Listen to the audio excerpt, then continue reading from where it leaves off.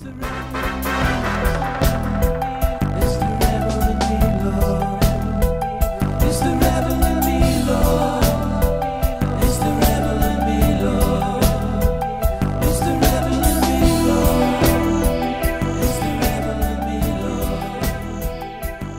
this is Remington Steele, and you're watching Warhammer Chat, episode number 30.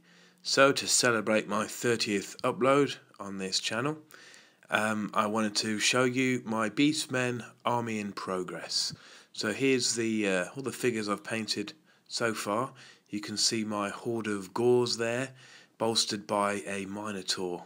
Not sure whether you can actually use that in the game, but why not? There is my Gore standard bearer. I've used the emblem on his standard that the Games Workshop have as well, and it worked out pretty nicely, I thought. Did a little conversion with a kind of a spear on his left hand sticking out, which makes it quite awkward to rank up. There you got the command group. On the right there is a Gore character. It could be the Ungor half-horn, do they call it? I don't know. Just some kind of Gore character, so that can be him on the right, and you've got your musician. And here's some Ungor raiders. Awesome figures, if you don't mind me saying. I think these Gore models, they're like basically the chaff of the Beastmen army, are really awesome. Really awesome models to paint, and you can do all sorts of conversions with them. Maybe jumping on tree branches or dangling. There's my Gore spearman with spear and shield. Not that effective in the last game I played, that's for sure. And here's a little conversion I made. Harpies. I used some Eldar Scourge wings, got them on eBay, with a nice little base there, stuck that on.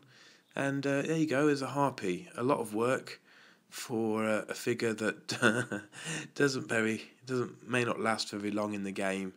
But, you know, I've got 3 more to paint, and then I've got a nice little unit there. I mean, Jesus, compared to the Games Workshop Harpies, I do think these are a lot better. I got the idea of, saw something like this on Once Bitten 360's army, and off a Beastmen forum called the Herdstone. Now, these, my hounds, and they're actually, any fan of Warhammer Fantasy from the 80s will recognise these as Wood Elf Warhounds. Wood Elves used to be able to have animal handlers in one of the editions, probably 3rd or 4th edition, and I've still got the figures. So instead of buying a pack of Chaos Hounds, I thought I would just use these babies. Unit of 5 there. In the last game, they just got a shot first turn. So that was kind of that. Just want to put a close-up here of my Gore command group. That's I've done that standard bearer standard by hand.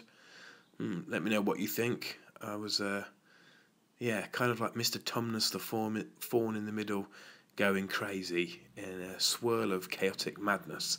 That's the theme. There's a Bray Shaman, really cool figure. That was one of the new Beastmen figures that Games Workshop put out last year. Really cool, like that one. And here is Malagor the Dark Omen. Kind of better in real life than on this picture. You're going to have to take my word for that. I believe he can fly. I'm going to have to read that, but if he can fly, I might well use that rule. I stick those 2 in this Gore unit, and that's what I've done so far. I've painted 24 of them, and I would rather eat my own head than have to paint another horde of these, especially the old Gors. I mean, there's kind of 2 types going on, and the old ones, and the old Ungors for that matter, are pretty shitty to paint if you want the honest truth, just from me.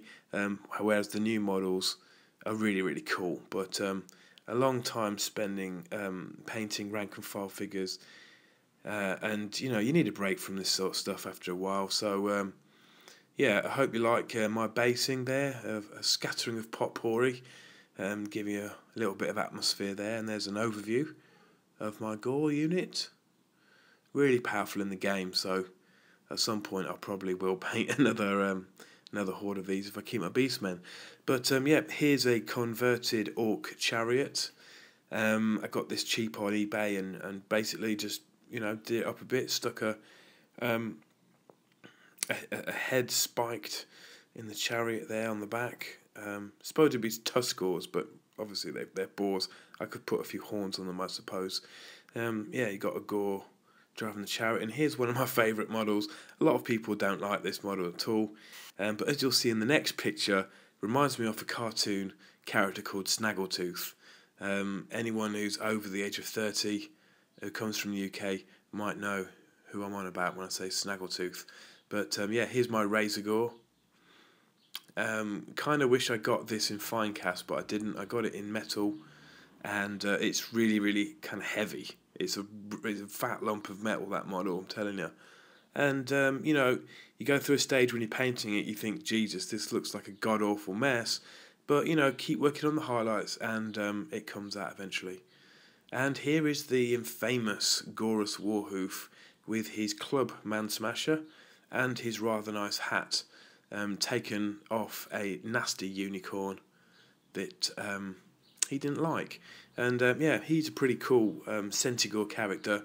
His only problem is he's only got 2 wounds and he's got initiative 3, so he's probably going to get killed in the first round of hand-to-hand, but yeah, never mind. There's my Centigores, yeah. A lot of money for a not that strong a unit. I mean, flipping £36, really? Anyway, here's my Bestigor standard bearer. Yep, I've used the Games Workshop design on that one. A few highlights. Not finished this unit yet, so I'm just showing you the ones I've painted or nearly finished. And there you go. There's the regiment. I've bought a pack of 10 of these, and I bought another 7 off eBay, and I thought, oh, don't want to buy any more, man. Okay, so yeah, there's a Cybor or Skibor Minotaur, and there's 2. Haven't quite finished painting these, but as you can see, they're a different style from the Games Workshop ones, and I'm not really quite sure what to do with them yet. And here's my Beastman Giant. Also use him in my Ogre army. Put a few extra bits and bobs on him. You might recognise him from my Ogre my Ogre army that I've got on YouTube. Just added a few bits to that one, and here's an overall picture of my army so far.